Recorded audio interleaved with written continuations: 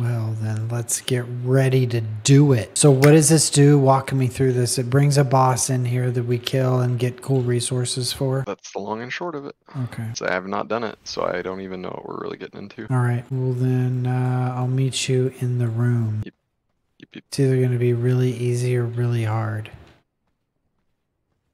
Yeah, I don't know. I don't know how long it takes either. It might be like instantly, so it's hard to say. That's true. It says there's a crafting time. Flip, are you almost in case this happens now? Oh, are you summoning it now? I'm gonna try.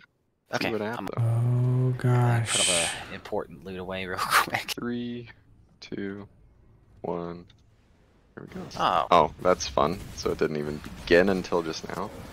Rude. Already 3 of us freaking firing on it. Nice. So let's see what all we got. Bunch of schematics. Alright, so we got 36 total schematics, 58 scrolls, and then 2 pattern books. We got Dreadplate Chest Guard and Grim Knight Boots. Oh, okay. I see what happens here. So you can get 2 Athenium books that way, and you can... Yep. Okay. Very nice. Yeah, so that got us 1 new one, and then we can chomp the other one. Ooh, Dreadplate. Yep. Nice. Perfect. That's what we need. Nice. Okay, that's pretty cool. Yeah, so after you have all of the awakening things that you want, you can essentially